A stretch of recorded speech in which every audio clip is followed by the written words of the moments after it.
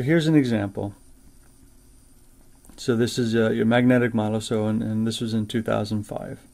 So you can see we sit over here. You can see that our magnetic north is greatly different than what true north is. So if this being true north right here, you can see where magnetic north is looking up over here. And you can see by interpolation from here's 20, here's 10, that we're sitting somewhere close to somewhere in the middle there. So we'd be right around 15, 16 degrees depending on where we're exactly at right here. So you can see that this is showing you exactly where the magnetic north is really looking. And this then helps us to determine what the declination is.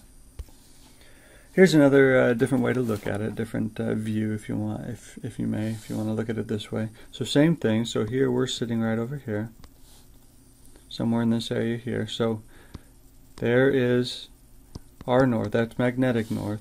But then if you take the meridian north, you can see then this difference right here, that difference of the angle there, that then is what our declination is. So in this area here, yes, we're about 15 degrees. So here's another way to look at it again. So there's our geographic poles. Geographic North Pole, meaning that's our true North Pole, and we also have a true South Pole. We also have a magnetic North Pole, which is just off to one direction. Again, that magnetic pole changes. So of course with your rotational poles, this is your true North Pole and your true South Pole. That's what the Earth rotates around. So magnetic north being somewhere in a different location, let's say it's about 1,000 kilometers away from where true north is. Now like I say, this changes. This location does change where magnetic north is. So this is just an example for you. If we're saying this is about 1,000 kilometers away, I have a point down here, just up north of us, up north of the United States, I should say. I've got a point right there, and if I look up the meridian, and then I now look over to magnetic north, so magnetic north is now to the left of where my true north is. True north is along the exact meridian of the Earth. So if I look at magnetic north from where I'm at, I'm looking to the left. So now I'm looking to the left and I have 13 degrees right there. So then that would be considered to call declination of 13 degrees west, because I'm looking to the net left of true north. So let's give you some examples here by using station sketches so you can kind of get a better, see if you can get a better handle of what we're trying to talk about right here.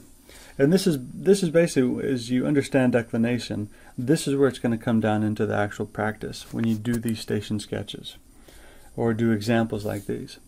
So let's assume that you had a magnetic bearing of a property line that was recorded as south 43 degrees 30 minutes east in 1862. At the time, the magnetic declination at the survey location was 3 degrees 15 minutes west.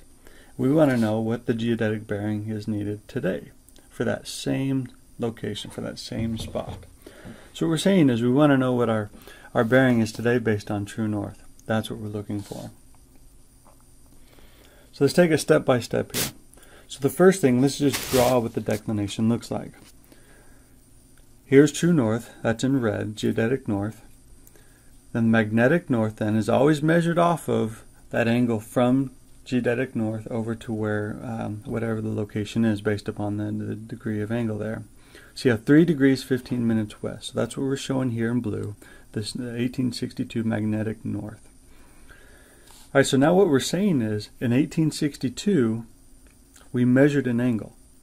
1862, we measured an angle of south 43 degrees 30 minutes east, but it was a magnetic angle. So remember, when we're dealing with angles or anything, we're measuring off of the given reference lines. That's what we're looking for. We're given off the measured reference line. So our reference line was magnetic north, not true north, magnetic north. So that's why you see right here, I made my measurement off of the north-south line of magnetic north. So that was my bearing. That was my 1862 bearing in south 43 degrees 30 minutes east. Now the key to this is, on the Earth, this location from here to here, that is fixed. We're not moving. The only thing that's changing is our reference line. we had a reference line in 1862, and now we're going to try and compare to a reference line in geodetic north, true north, along the actual meridian from South Pole to the North Pole. But this point here where we set and this on the ground never ever moves. That stays the same. All that's changing is what angle we're measuring to, what reference line we're measuring to. So now let's label the angle that we're looking for. We told you we wanted the geodetic bearing, we wanted the true bearing. Well, that true bearing then is measured off of our true north south line. So from here all the way over to that same location. So all that then ends up being is we know the value of this portion of the angle. We know the value of our declination, which was in there, 3 degrees 15 minutes. So then you add those two together and you end up with south 46 degrees 45 minutes east. So let's give you another example. So let's assume we had a magnetic bearing of a line AB in 1878 that was north 26 degrees 15 minutes east. The magnetic declination in 1878 was 7 degrees 15 minutes west. In 2000, the magnetic declination was 4 degrees 30 minutes east. Now what we want to know is, what is the 2000 magnetic bearing? So this is a good example for us to understand of what we always need to reference back to. Remember that every magnetic declination is referenced, the definition that I gave you was, it's the horizontal angle from true north to the magnetic declination. So if I'm giving, and I'm talking here, we've got two different declinations, the commonality between the two is true north. So let's draw what we have there in the beginning. We have true north, that's in red. Okay, now our magnetic north, 7 degrees 15 minutes west of true north. That's our declination, and that was back in 1878. So let's draw that bearing line. Let's draw what was given in 1878, what it was measured off of. So north 26 degrees 15 minutes east, measured off of magnetic north in 1878. And again, another reminder is to make sure you know that this line right here, these 2 points on the ground, on the earth, are not moving. They're not changing. Those points on the ground stay the same. The only thing that's changing is what we are measuring, what reference line we are measuring from.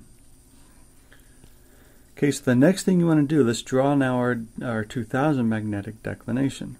That's the next piece of information that we need. So that one is 4 degrees 30 minutes. Let me change that. That should read east. So 4 degrees 30 minutes east, because it's east of true north. Okay, now what I'm looking for then is, what is the 2000 magnetic bearing? So let's draw then, label the angle that we're looking for. That is this angle. Okay, it's measured off of the 2000 magnetic north. Not true north, but the 2000 magnetic north. So then here, all you can look at and see is, alright, well, if I know the overall angle from here to here is 2615, I know this angle and I know this angle, I can subtract those and end up with my final angle, which is my bearing then of 2000, my magnetic bearing in 2000. So as you calculate that, it's 26 degrees 15 minutes minus 7 degrees 15 minutes minus 4 degrees 30 minutes, end up with the magnitude of that is 14 degrees 30 minutes east. Being that it's 14 minutes 30 minutes east, we're in the first quadrant, which then gives us a new bearing then of north 14 degrees 30 minutes east. And this isn't uncommon, the difference between 1878 to 2000. That seems like a really large change, but it's really not. So the key as you do these sketches is to draw the information that you have. Draw it so you can see it. Make sure you're writing down and showing you what angles are measured from what. Everything is measured in reference, every declination angle is referenced from true north. So if I'm asking for a bearing from true north, then you need to make sure you're measuring that angle off of true north. If I'm asking for a bearing or an azimuth off of a magnetic reference line, magnetic north, then it's off that line that you need to make sure that you're measuring these angles. So it's all just a matter of keeping in track of all the different reference lines that we're going to end up with, because you're going to go through it step by step and you could easily get yourself confused, but make sure you draw it out and label it appropriately so there wouldn't be any question.